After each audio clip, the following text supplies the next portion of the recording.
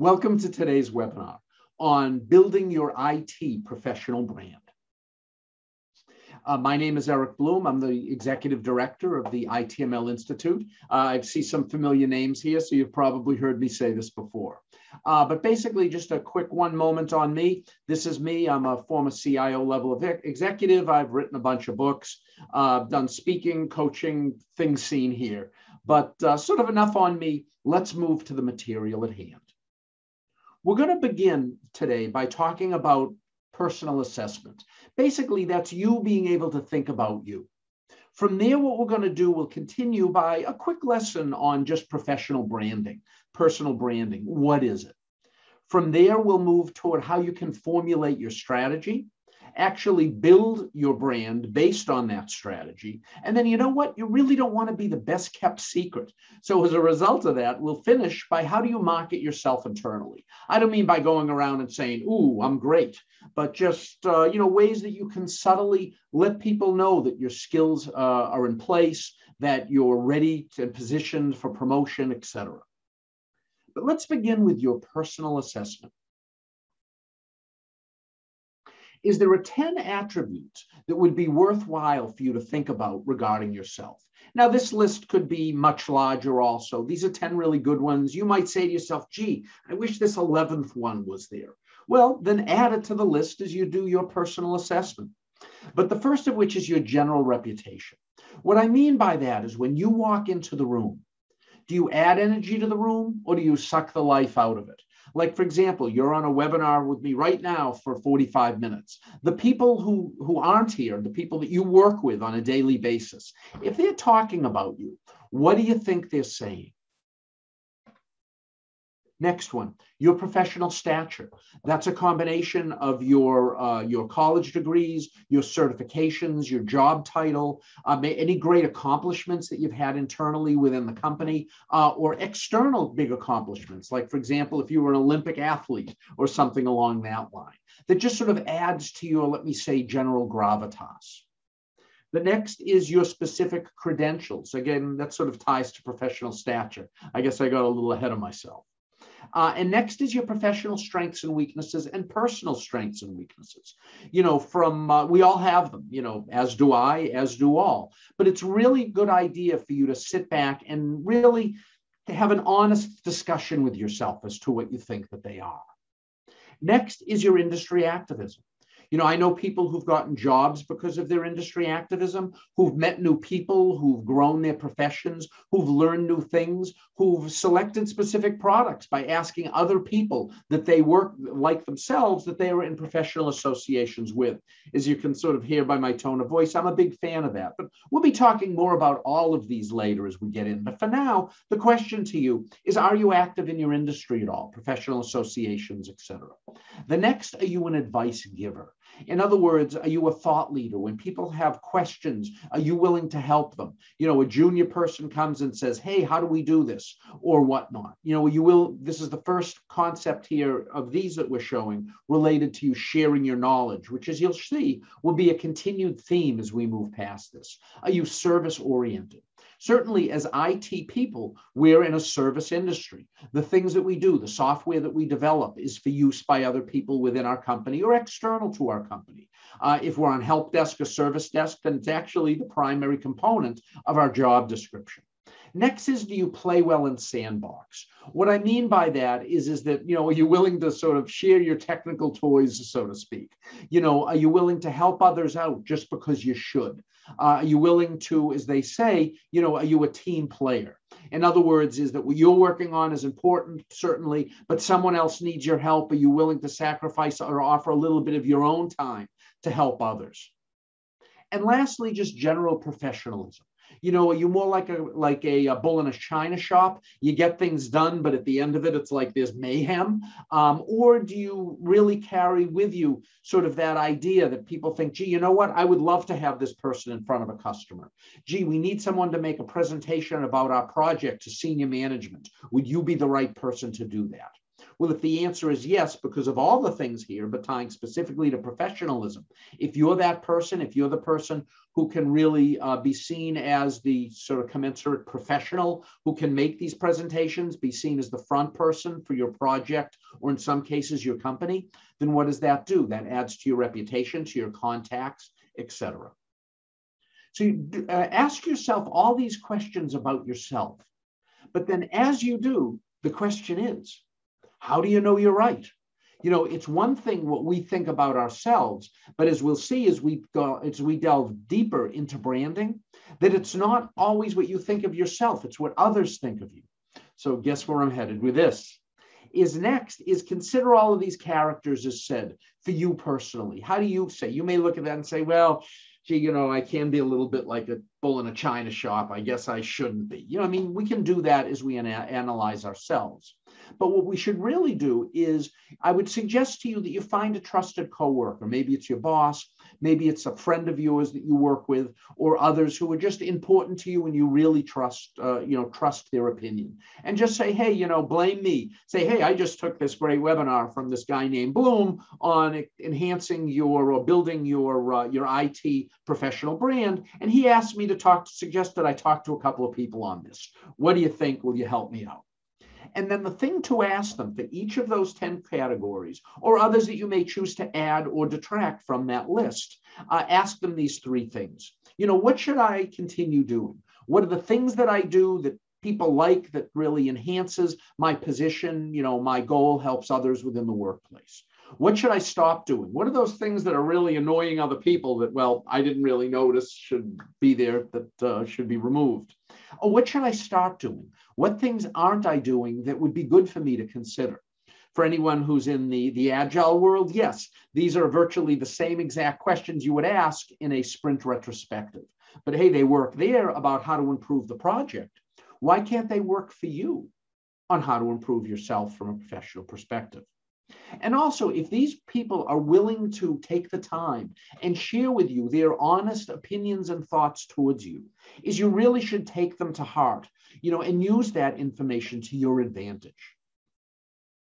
So if that's your personal assessment, really, you know, as you think of yourself and get opinions from others. For anyone who's taken a 360 review, it's a little bit like that, but it's obviously a much less formal type process. But now let's talk about professional branding. And no, I don't expect anyone to go diving over the desk. Probably not a good thing in a business scenario, but the picture's fun. But anyway, so let's talk about what is professional branding. I'd like to say here that first, what it's not. Professional branding, it's not what you know, it's not what you think of yourself, and it's not your intentions. So that's not branding. What is it?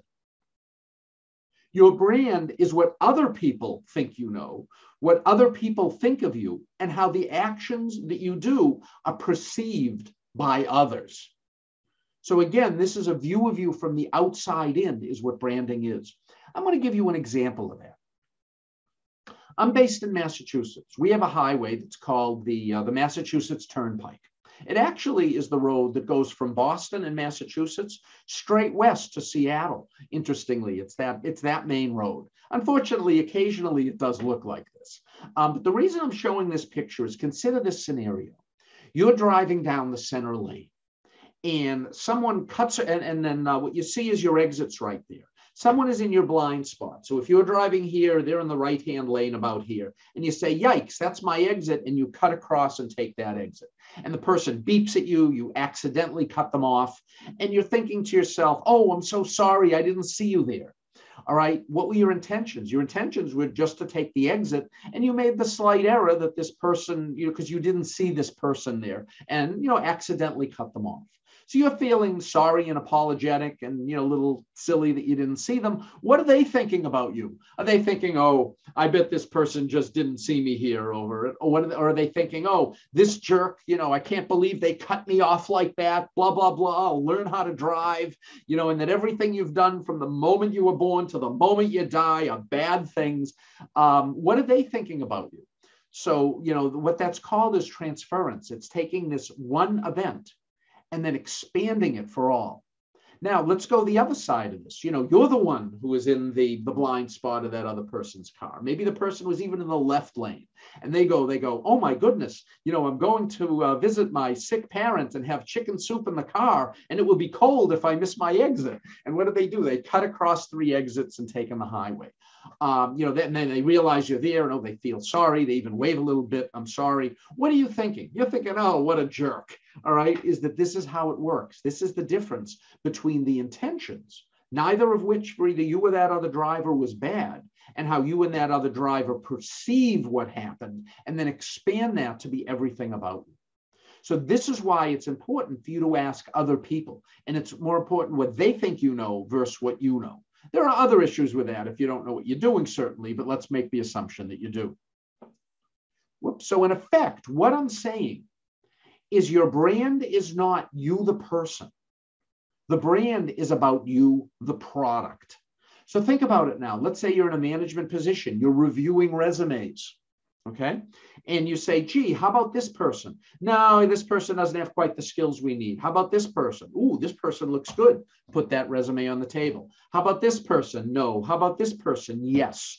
Okay, well, what are you doing? You're observing that person. You're deciding on that person based on their, I'm going to use the word, label. But what I mean by label is, let me ask you this. Have you ever bought a bottle of wine based on the label?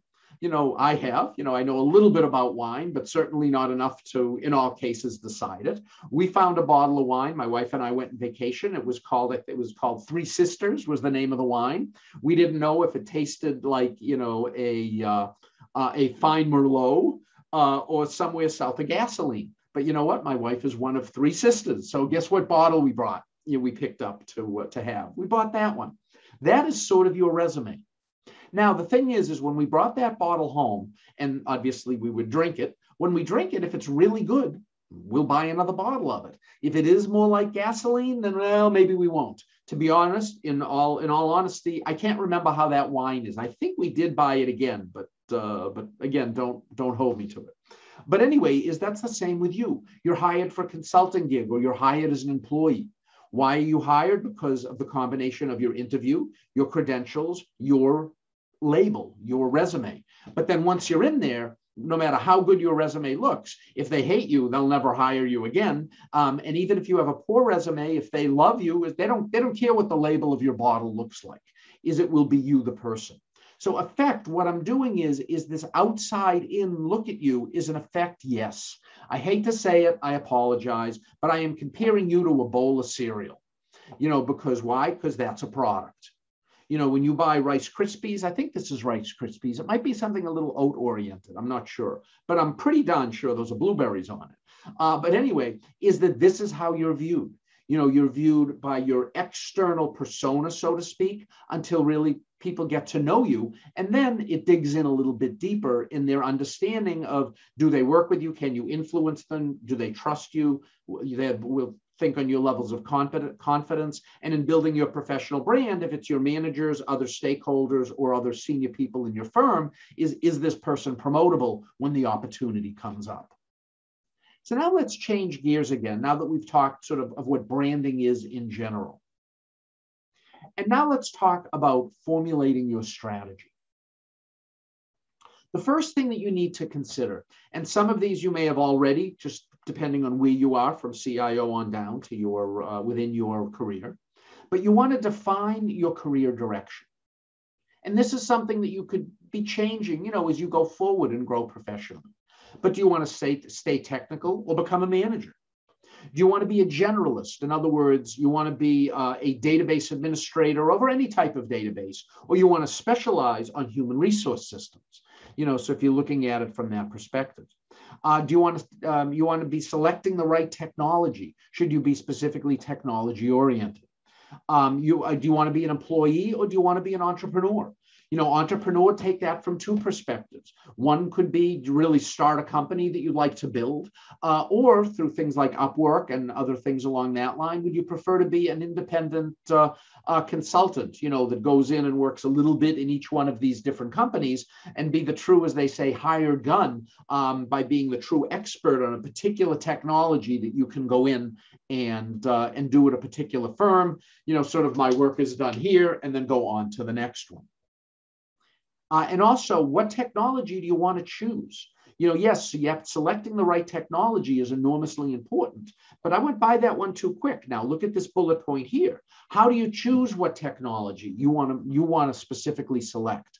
Why? Because, it's funny, through our career, when we begin it, we say, gee, if I try really hard, I can be a this, whatever this is. It could be a CIO, it could be a dentist, it could be a technical fellow with a true specialty in, say, for example, computer security.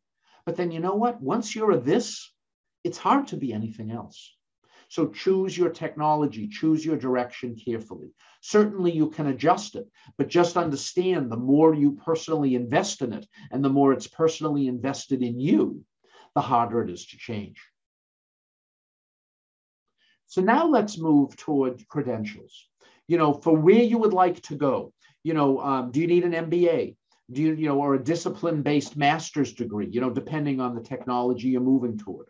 Like, for example, I'll take cybersecurity just because it's such a hot megatrend of where we are right now. Is that do you want to get a master's degree in computer security? Well, if you want to move to a CISO role,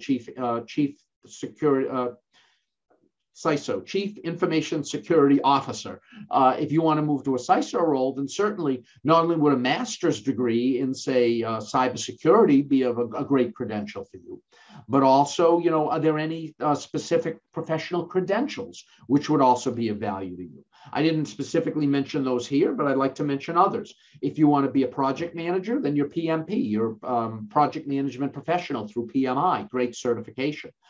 Through the certifications that we offer, if you want to move towards CIO, is that, and say you're earlier in your IT management career, the IT management leadership professional and executive, which actually I'll be talking about just in the last slide of today's talk. If you're a business analyst, are these of interest to you? Whatever direction you're going in, do you want to move toward getting certification in it? The truth is with certifications, what it does when people look at them, some people will love that you have the certifications. Other people, like how I looked at them, I said, you know what? This person is serious enough about their career that they're willing to spend their own, say, time, money, and effort, in many cases, to move toward getting credentialed within their chosen technical area.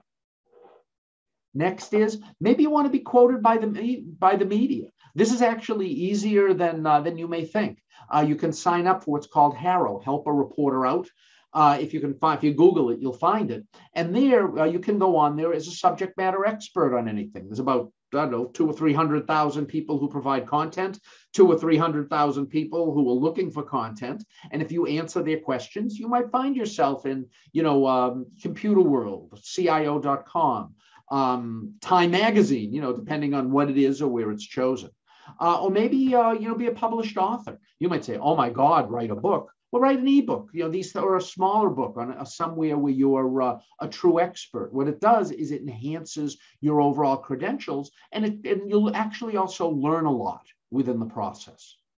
So as we move past credentials, now let's move toward different types of skills. Excuse me. And here, let's start with soft skills. What set of skills, and part of the list that works for you, this isn't the exhaustive list or the sort of special list that everybody needs to go. It's a list. It has some important things on it, but for you, there are some you may want to add, you may want to take off, depending on the particular direction you're going. Also, particularly also on the assessment that you took earlier. As you're talking to people, if someone says to you, you have great ideas, but you don't listen to anybody. Maybe you should take a class in active listening. Maybe it's, you have great ideas, but I've seen you do a couple of presentations. You could probably use a little work there. Then maybe you learn how to speak better by joining something like Toastmasters, or take a class in presentation skills. May even be offered free through your company. But, as a general list here, think of, soft skills. It's funny, particularly people who are technologists by background, like myself.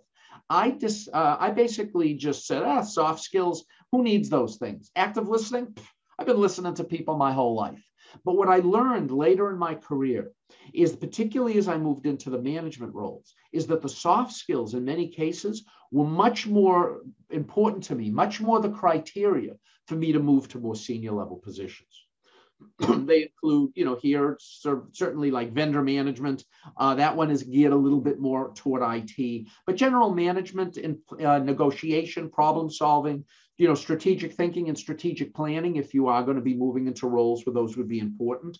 Maybe time management. If you had a lot of trouble finding the time to get to today's webinar, then it either means you have spring fever because it's a beautiful day out, at least here in New England, or you're just overworked and can't seem to find the time to be able to organize your time effectively.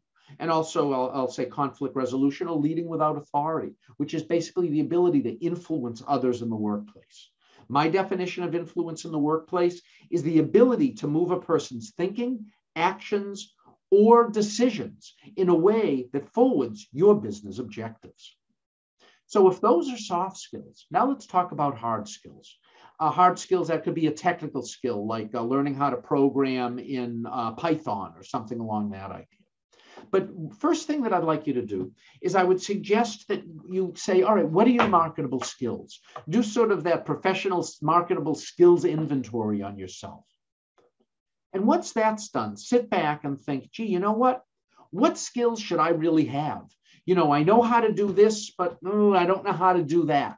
Would those that would be advantage to you, and say, you know what, these are really things that would be good for me to learn to enhance my career, to position me for promotion, etc. And then come up with a plan to do it. We'll be talking a little bit more about that in the next section, on building your strategy. But the thing is, let me just ask you that right now. This is a great homework assignment for you after this webinar ends, of what technologies do you think you should learn to enhance your career? And specifically, how can you go about learning them? Next is, let's sort of look beyond yourself. And now let's talk about the industry in general.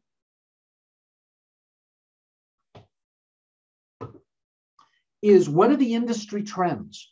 Like, for example, if you're working in human resource systems, then the trends are certainly toward, from everything you're seeing in the press, toward Workday. So is that a technology you want to learn? Moving from on-prem systems to cloud-based systems. So do you want to learn how to program or be an administrator on AWS or Azure or the other companies offering these type products? Here we go. Now, next is a concept of where this concept came up was I used to write for IT World. I wrote for them for about 4 years, and one of the columns I wrote was called "From a Marketability Perspective, Your technical skills have a 2-year half-life." What this means is that if you took exactly the skill set that you have today, your understanding of business, the technologies you work on, the versions of those technologies, the programming languages, the agile best practices, ITIL, whatever it might be. And if you took exactly what you know today and went and lived in a cave for 2 years, when you came out of that cave with exactly the same skill set you have today, right now, you would only be half as marketable 2 years from now. Why? Because technologies are updated, new technologies come out, existing technologies are now maybe viewed more as legacy-based, certainly changes in the business place also. So what will this mean to you as we move forward here, is make sure you keep current, you keep learning. It's a nature of being in the technology business. But also, what are your interests? If you don't want to program, then don't learn Python, or learn just enough of it to know what it is if it relates to other things you want to work on. But again, know your technical strengths and weaknesses, and your weaknesses from a marketability perspective. Like if you say to yourself, gee, I love being a project manager. You might say to yourself, gee, a weakness in my credentials as a project manager is I've never sat to get my PMP certification, just as an example. And then next is what you have to make sure is whichever of these things on the top that you're looking at, they really have to be tied closely to the career direction that you would like to take. Next is is think for a moment, close your eyes for just a second. And if I were to say to you, what do you want your next promotion to be? Okay, open your eyes.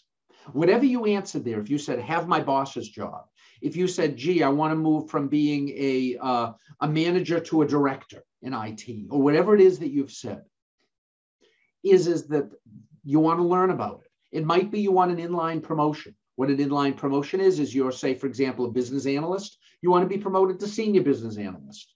You're a database administrator. You'd like to be moved to a senior database administrator, whatever it might be.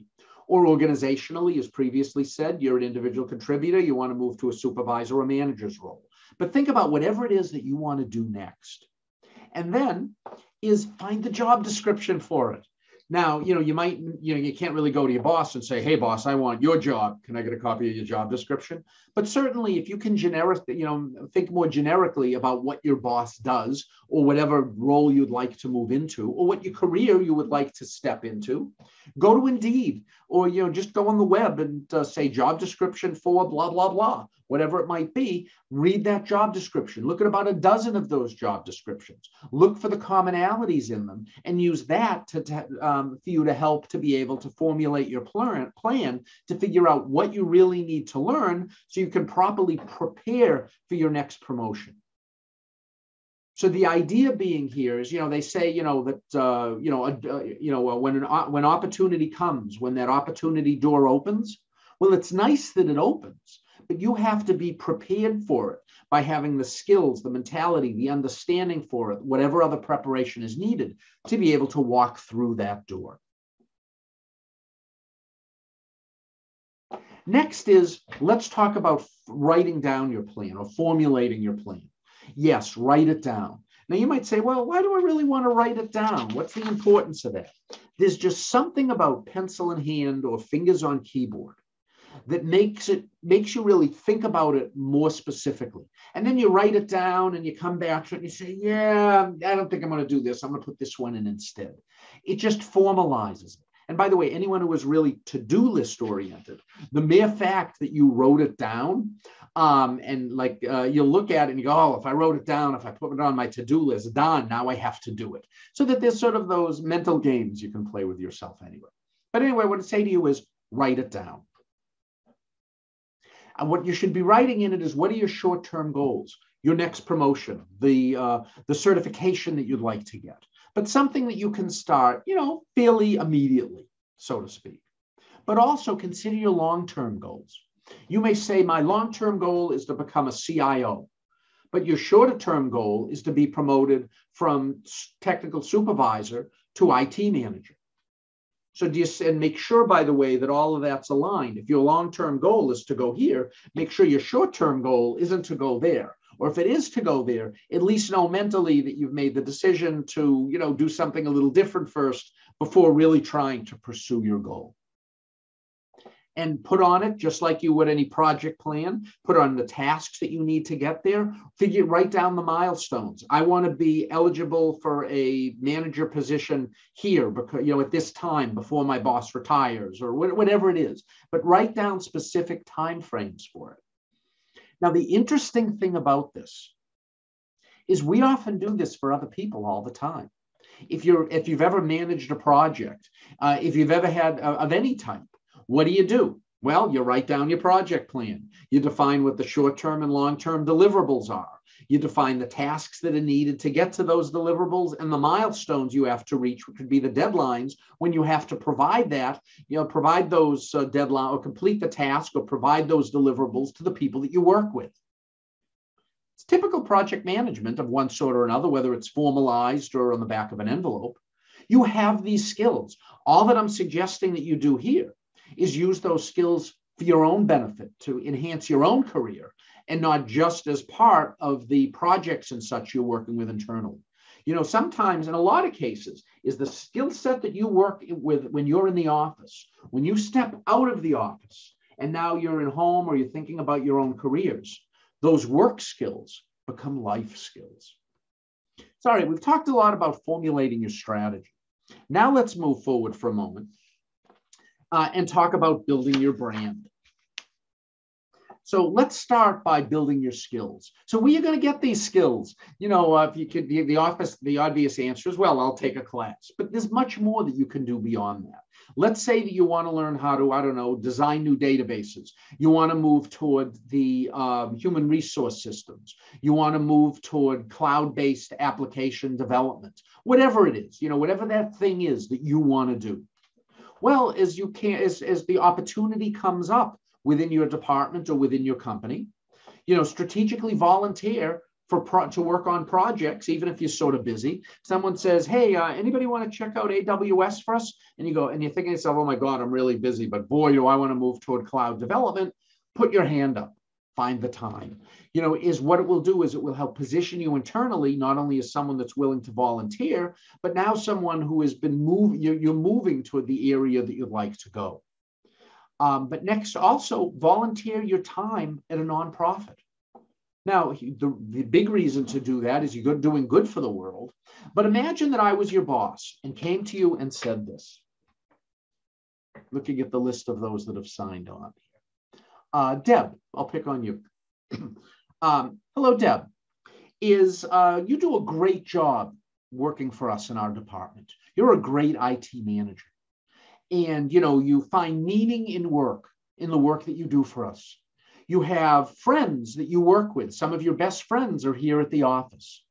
And you feel that the work we're doing in our department and what our company does overall is good for the world.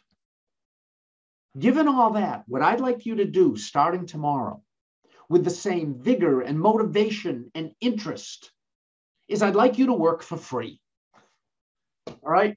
What do you think, Deb? Any interest in that or any interest from anybody? I'm going with probably no. But the thing is, if you're leading a volunteer type project and volunteer work at a nonprofit, it could be an awesome organization like the Special Olympics, or it could be related to your religious institution, wherever you happen to belong, or anything else along that line. You know what? When you're leading a project, say at your favorite nonprofit, yes, do it because it does good for the world. But don't underestimate what you learn as a leader, because you're having to motivate people, you're having to organize them. Sometimes you're having to have difficult conversations or conflict resolution, all those same things you would do in the office. But you're doing it for people who aren't being paid for it. So as a result, if you can make people do that in that situation, when it's their job and they're being compensated, the skills are virtually 100% transferable. It's incredible. The next is play with new technologies at home. There's a lot of open source stuff going on, is that whatever it might be, is try to find ways to use it yourself internally. Let's say, for example, that you're a Linux person and you always wanted to learn how to use big data and Hadoop, but but you can't do it at the office. Hadoop is a big data, it's an open source big data environment. Well, you know what? For $30, maybe $40 a piece, you can buy 3 or 4 what they call Raspberry Pis, which are little Linux boxes that you can buy. They're literally about this big. Chain them together, put an old keyboard on it, a screen, get a bunch of old thumb drives, plug them in. Download Hadoop. Download Hadoop from the Apache Foundation. Put it on the 3 or 4 machines, and poof, sitting there at home, instead of watching reruns of Friends, you can actually learn how to do this environment to enhance your career. Effectively, what I'm suggesting here is make your profession your hobby. You can have other hobbies too, but just sort of be professionally interested, have professional curiosity on the things related to your business and your area. Teach others. If anybody's taught anything, I just got something from Deb. I have done, I have done that exact thing for a multitude of organizations, and the benefits have been phenomenal. Thank you, Deb. Remember, I used her in that last example. First of all, thank you for doing things that help the world. It's a wonderful thing. But also, I'll say to you is that I'm glad that you then were able to see the benefits of that in your own professional growth. Thank you for putting that in the chat box. Greatly appreciated. But that's where teaching comes from also. If you've ever taught anything, then what you find is that when you teach it, whether it's little kids how to swing a baseball bat, or it's how to implement a new technology or whatever it might be, is when you teach it, you actually learn it better yourself, in addition to the fact of obviously helping others, which is the primary reason you would do it, was to help others, but don't underestimate the personal advantage of it also. But also, you have to be willing to go outside your comfort zone sometime as you do these things. Now, by going outside your comfort zone, I never, ever, ever mean it ethically. Never go outside it ethically. But what I mean here, if you're saying, gee, you know what? Oh, I really need to improve my presentation skills, but I hate giving presentations. When the opportunity comes up at work, give the presentation, learn more about it. You'll find from a skill set perspective, many things that are outside your comfort zone at first, you do it some, you get better at it, and it becomes a skill rather than something to keep away from. Next, build your credentials. Get formalized certifications if that makes sense for you. Begin to get a master's degree, MBA degree, undergrad degree, whatever it might be. Then you might say, oh my God, getting a master's in computer security, it'll take me 4 years to get that at one night a week. How could that possibly help me? What's really, really interesting is once you sign, when it says, advanced degree in computer security, if they like you, the mere fact you're in the program. Now, if you're going to sign up for the program, don't just do it for the window dressing. Certainly be in it with the personal intent of finishing it. But the mere fact that you have that master's degree in cybersecurity on your, to be completed in June of 2025 kind of thing, be honest about it. But the mere fact that you're in the program and you have it on the resume, all other things being equal, that's good enough. Unless you're working for the kind of consulting firm that uses your degrees as part of their marketing effort. Next is document the work you do at work. Is that you're working on great projects? Is that have not necessarily even having to build your resume, but just put down all the good things you've worked on. Because you know what? If I said to you, okay, what are all the great projects you worked on in 2014? You're going to go, oh, wait a minute. Oh, wait a minute. I did that. That would be good. Write them all down. Build a catalog of your accomplishments, of the things that you've done. Why? Because then you can use that to your advantage, basically as a reference of yourself. As you're applying for new jobs, as you're applying internally to work on a project, you can say, oh, yes, I worked on this, this, and this previous to coming to this company. And remember, 2 years ago, I worked on this project, which is really applicable for you to now assign me to this project I want to work on now. Next is write an ebook. I'm like, oh, God, writing a book again? Go outside your comfort zone a little bit. If you have a key specialty, ebook could be 15 pages, 3,000 words. It's not a lot to put together. But what it does is you have to think about the topic more if you're going to write about it. But also it begins to show you as a subject matter expert and a thought leader in that area that you're trying to go. Next is maybe, teach college part-time. Very, very early in my career, I actually did it, to be honest. I taught my first class at college because I was a very, very young professional. I knew the topic and I needed the money. Not that it pays a lot, but a little extra money based on what I was making at the time was a good thing. So then, just by chance, I applied for a new job, a full-time job, and they said to me, my class was actually on database design, one of my first classes that I taught. And they said to me, well, what do you know about database design? Do you have any, what's your experience at it? And I said, well, I actually teach it at the undergraduate level. The next question they asked me? When can you start? And I was like 3 weeks into a 12-week semester. But the mere fact I was selected for it, I'm teaching at a college. I must have at least a clue what it is. So, and I learned a lot in teaching it and so on. So anyway, use that to your advantage. Think about these things, going sort of outside the box, so to speak, on ways to get skills and build your credentials. Next is building your knowledge, in addition to teaching, which we've just mentioned. But find some blogs that you like, discussion boards, websites. For example, if you're looking to go to an IT management, say you're an IT manager and you'd like to be a CIO one day, read what the CIOs read. Go to CIO.com, ZDNet, Computer World, those type things, that are talking about, you want to go to a website that not only has blogs and such that are associated with your level now, which helps you build and enhance your current job description. But what you also should be doing is you should be going to websites that speaks of things like your boss would be at. So, talking about computer security in general, as opposed to update a specific vendor's firewall. Why? It begins to give you that mindset of your boss. In fact, there's a name for it. It's called level up management. But also take advantage of free classes that are offered through your company. Many of them are e-learning based. As far as YouTube goes, it's really hard to find good YouTubes. But you know what? If you can't find out how to do something on YouTube, then there's no way to do it. Cross-train, go to vendor presentations that are offered. All of these ways can be used to enhance your professional craft. All right, lastly here, as we've now reached topic 5 of 5, which is perfect because we're beginning to run out of time. But anyway, market yourself. As I said at the very beginning of this, you don't want to be your best kept secret.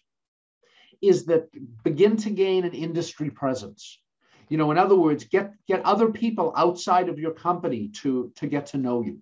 Now, a lot of people said, oh, I went to a chapter meeting of, Chapter Association X once, and speaker was all right, talked to a couple of people, it wasn't really worth my $25. All right, let me give you the secret of professional associations, whether it's FASIM, which is for senior IT managers, whether it's a special interest group, actually we'll be talking about that next, as well as just professional association meetings.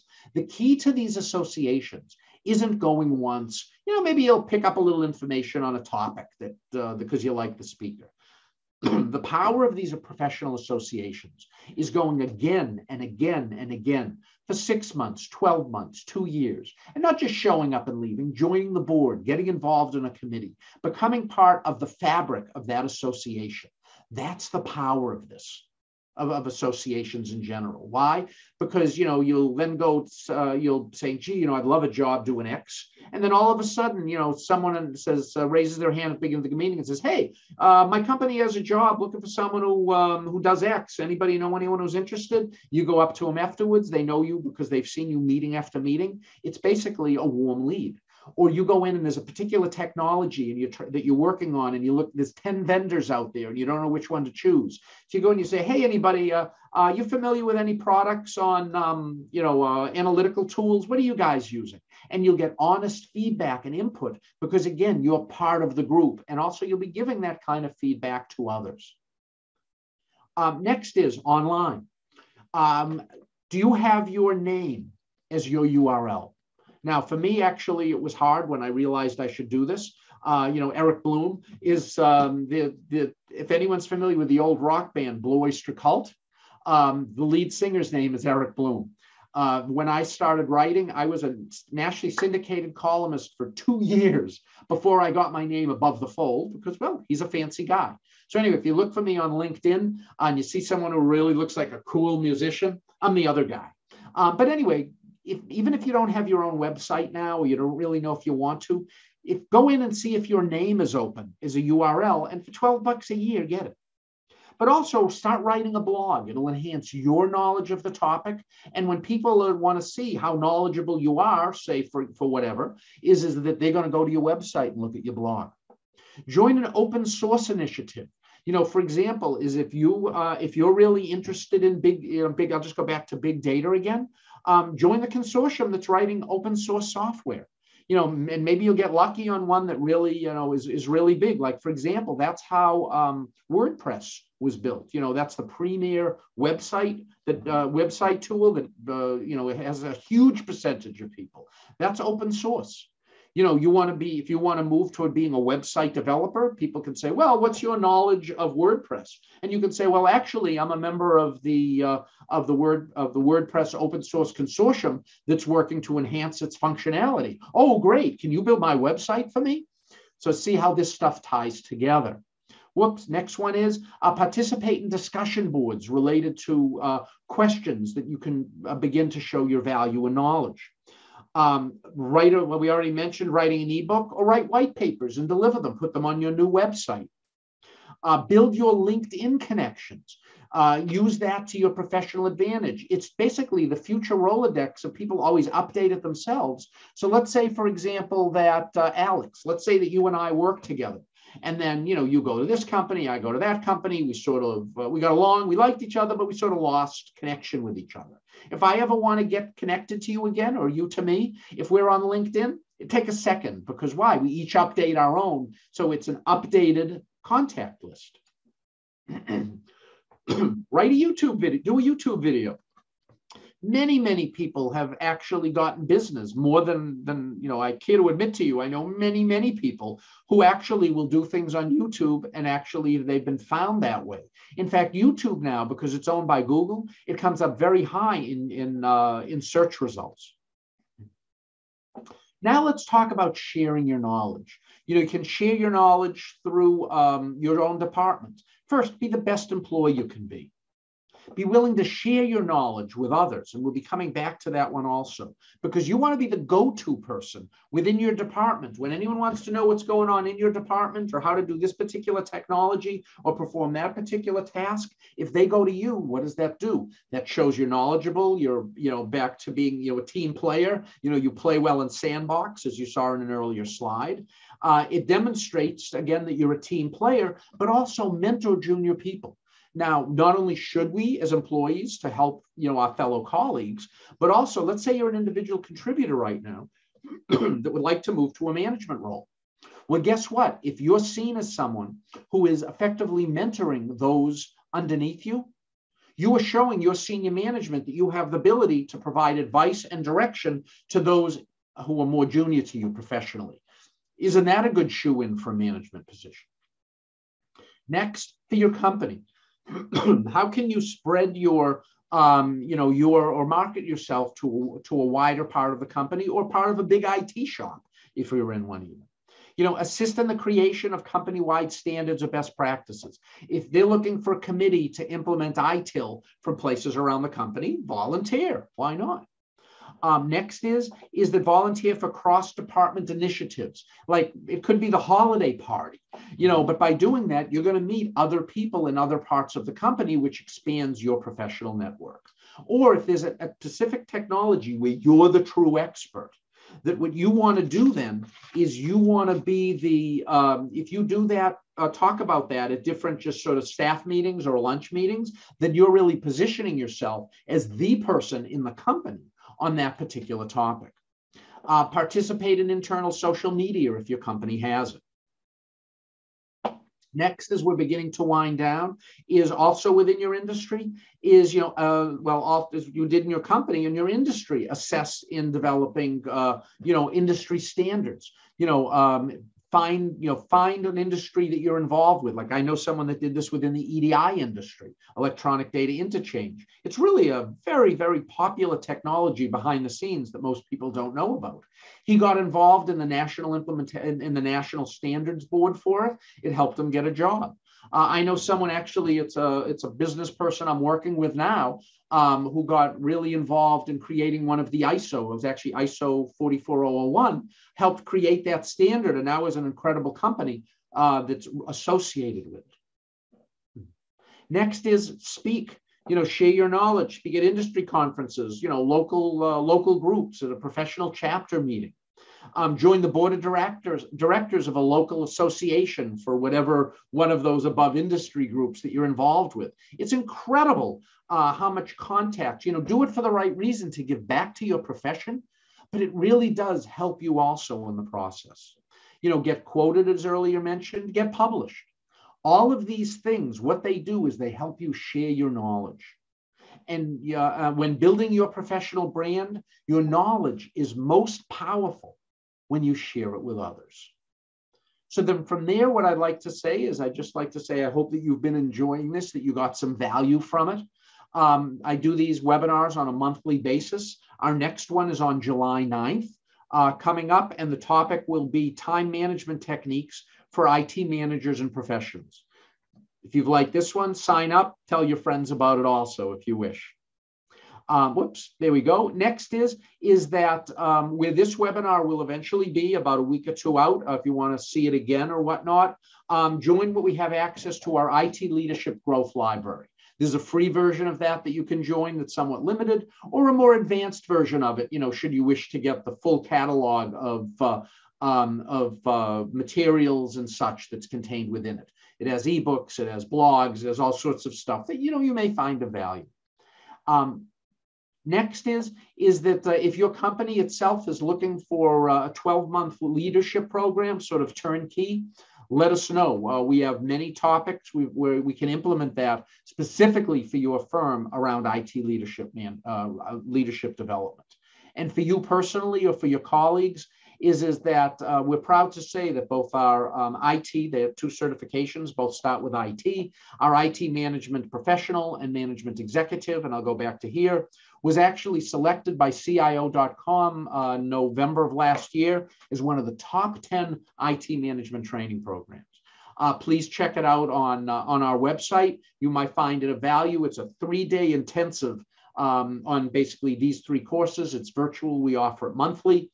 You'll see here, thinking like an IT manager or as a technical professional rather, and the other options that are here. If you're more advanced, if say you're a manager of managers at this point, is you may find the ITMLE of interest to you, which is really preparing you then for more senior IT roles.